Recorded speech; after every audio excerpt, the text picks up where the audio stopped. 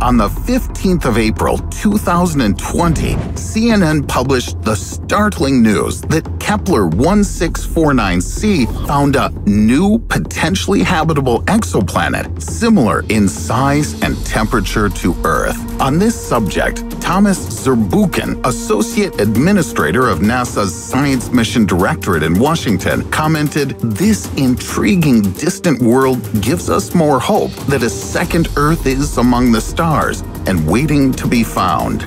This might have impressed us if the media weren't feeding us news of the new home even more frequently than Joe Biden falls up the stairs of Air Force One."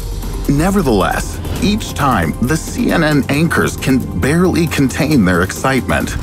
If finding a new Earth-like planet not cool enough for you, NASA says there could be some others out there, Chad. NASA just announced the discovery of 500 new planets. They're all orbiting other stars, not our sun, but one of them shares some similarities with Earth. Well, for years, scientists have been searching the universe for a planet similar to ours, and guess what? They say they found it. Guess what? The media stirs hype around unconfirmed exoplanet research all the time. So if you've already packed your suitcases for moving to another planetary system, you're gonna have to unpack them.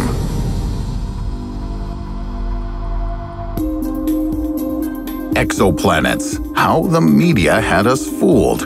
What a peculiar news auction. Different sources name a different number of our supposed future homes. The numbers fluctuate rather widely. 24, 4,000, give me more, 300 million, sold. May I ask the respected journalists to come up and settle the purchase? Okay, I fooled you too. These headlines are not even from different outlets. We're talking about the same news organization. In each new article, the New York Post juggles with dramatically different numbers. To be honest, what else could we expect from them? Apparently, Trump's bribe money for removing the story about the alleged sexual harassment case, the New York Post spent on purchasing a super powerful telescope. With its help, journalists were able to see so many of their future space homes. But to use a pulled-out-of-thin-air figure of 300 million was something even the New York Times couldn't resist. 300 million. Maybe. It makes for about 0.9 planets for each resident of the United States. And every New Yorker has 3.5 planets to choose from. Well, maybe. But we must give the journalists credit because amid this media circus, they managed to juggle the concepts of exoplanet, habitable zone, and new home. But how are they different? Forgive me, son, but the world doesn't revolve around just you. In the universe, there are many stars for the planets to revolve around, much like Earth orbits inside the solar system. Exoplanet, it's just a planet which is in a different system, and it doesn't have to be a twin of Earth. But for some reason, our world lives by a different formula. Exoplanet plus journalist equals urgent colonization. Exoplanets have their own criteria. Their mass must be less than a star's mass, but more than one of an asteroid. Otherwise, its own gravity won't be enough so that the celestial body can become rounded in shape. One more condition. There should be space near the planet's orbit free from other objects. For this reason, in 2006, Pluto was kicked out of the League of Classical Planets and sent to the dwarf category. It turns out that there are many similar bodies near Pluto's orbit, and Pluto just turned out to be the largest of the lot. Some of the most well-known exoplanets are POI 700d, Kepler 186f, and the notorious Kepler 1649c. The habitable zone is an obscure area in space. The characteristics of planets inside the area are relatively similar to those on Earth regarding merely the supposed presence of water in liquid form. For example, after the discovery of such an exoplanet as K218b, It was noted its gas shell is so thick that it's too difficult to call this exoplanet a real Earth lookalike. But this message has been distorted in the press, with headlines like this: "Water found on a potentially habitable planet."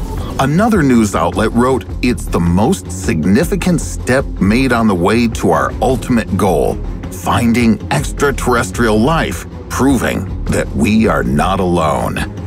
I'm sure if I were more persistent, I could even find an article like "A new water park planet found. We're taking off tomorrow. Get a pool float and hop in."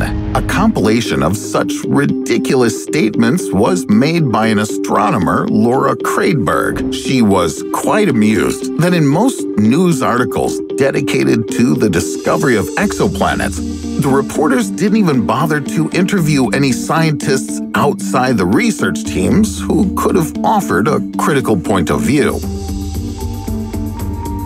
So, by the new home to replace Earth, the media mean, guess what? As you know by now, almost anything you can imagine. Just like the hype surrounding Kepler 1649c, another nugget of information from CNN in the form of Kepler breaking news was quickly passed around other news organizations. The director of the K2 Science Office, Jeff Coughlin, called it the most Earth-like planet, and journalists labeled it the most interesting one.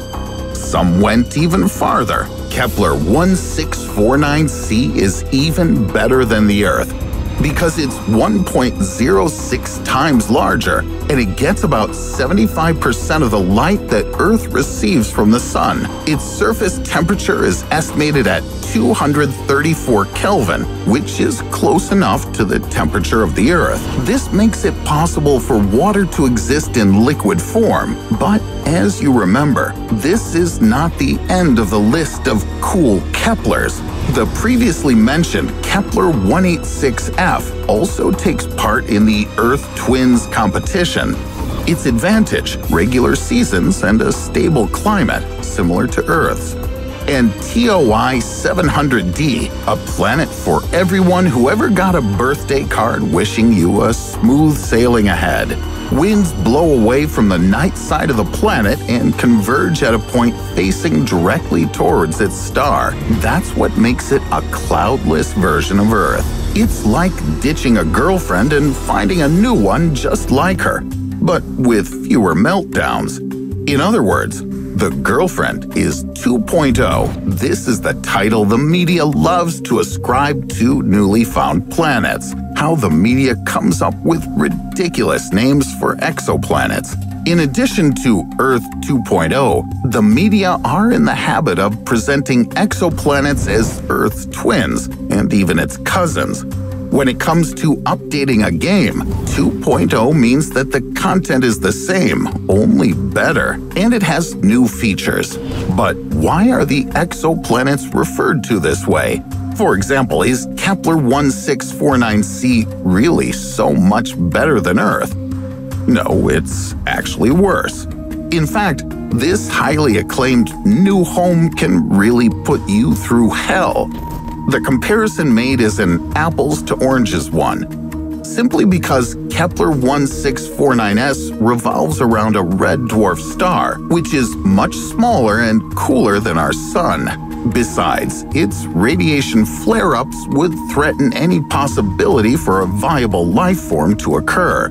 So instead, Kepler 1749c really is more apt for the role of Earth's ugly cousin, or perhaps a menacing twin in the best traditions of horror films. Still, the strange nicknames are better than all those names for Keplers with sets of numbers and letters. Because I just mispronounced the planet's name 3 times in a row, and you haven't even noticed, have you? By the way, the renowned cloudless TOI 700d also won't suit us. It's too close to its star. This means that at night the temperature can be close to absolute zero, and in the daytime it will be very hot from radiation. As a result, water from its surface will simply evaporate. Too hot. too cold and with the lack of water, quite pointless. And what about Kepler 186f? Guess what? We don't know the mass nor the chemical composition of exoplanets because it's difficult to confirm what's going on there. The question arises, how, without knowing anything about the features of an exoplanet, can we allege that it's possible to live on one? First, one must figure out how astronomers hunt for exoplanets. 5 years ago, everyone went crazy looking for Pokemon in the game Pokemon Go. This year, it was considered a real feat to get as many storyline outcomes as possible when completing quests in Cyberpunk 2077. And for the past 20 years, among the space science crowd, the challenge of finding as many exoplanets as possible was at the top of the to-brag list. Here is Kepler 1649c. No, this is not the shot taken by the rover Perseverance, which showed humanity the surface of Mars. It's not a photo at all. It's a digital painting made by an artist who simply suggested how the surface of Kepler 1649c might look like. Watching the news, we're used to seeing rocket launches, rovers, or new images from satellites in space. But exploring exoplanets is another matter entirely. It isn't easy to measure an exoplanet's characteristics because they're too far away, but we can obtain their star's glow spectrum. Most often, scientists base this on the shift of a moving star. If you isolate it and measure it over a long enough time, you can get the star's rotation period. All in all, having estimated the mass of the star and knowing the period of rotation, you can calculate the planet's mass. About half of the known exoplanets were discovered in this way, and the drop in the luminosity of the star during the passage of the planet in front of its disk will make it possible to determine its radius. As you can see, often the scientists build upon eclipses data, rotations, and a great desire to find at least something they can hang on to. An interesting incident happened with another planet found outside our solar system. It's called Fomalhaut b, or so it was called. After much noise about its discovery, it turned out, guess what? That instead of a planet, astronomers perhaps saw a large cloud of dust from two bodies of ice that had crashed into each other.